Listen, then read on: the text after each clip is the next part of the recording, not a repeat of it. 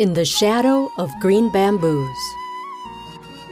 Stories by C.L. Hoang. Narrated by Leyna Nguyen and Doug Haney.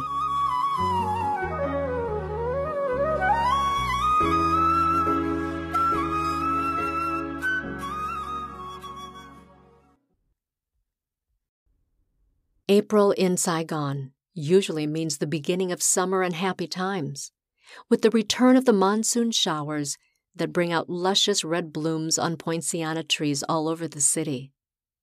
But April 1975 was aflame with artillery fire as North Vietnamese tanks thundered toward the capital, and the threat of a final carnage hung like a deathly pall over the city. People with means had already fled the country, while the rest circled in panic, scrambling to find a last-minute escape. Even now, decades later, Grandma's insides still knot at the memory of feeling trapped. That paralyzing fear and hopelessness as the end loomed even nearer.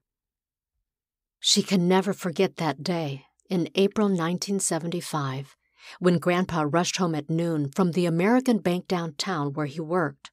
Without a word, he scurried to shut the front door and all the windows before sitting her down at the kitchen table.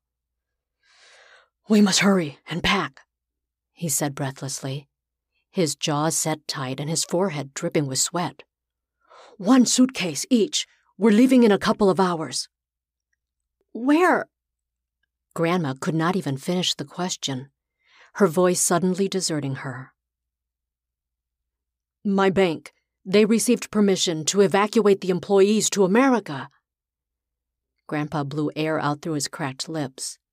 Then the details came tumbling out in one big rush. "There's a pickup place downtown we need to get to before 5 this afternoon. The bus leaves right on the hour for Tân Sơn Nhất Airport, so we must be there on time. And not a word to anybody. If this leaks out, we'll be mobbed and the whole thing will be called off." They stared speechlessly at each other, eyes wild, hearts pounding so furiously, Grandma thought her eardrums might burst. This was the miraculous lifeline they had been praying for in recent weeks. Everyone knew the grim fate awaiting those who had collaborated with the Americans the instant the communists took over. It was widely believed that there would be a bloodbath of retribution countless times worse than the massacre in Hoang during the 1968 Tet Offensive. So this was indeed their last, their one and only chance at self-preservation. And yet she was overcome with terror instead of relief. "What about your parents?" Grandma could barely get the words out, so tight and parched her throat was. Her hands were shaking beyond control. She had to pull them down into her lap and keep them there. She swallowed again. "What about mine?"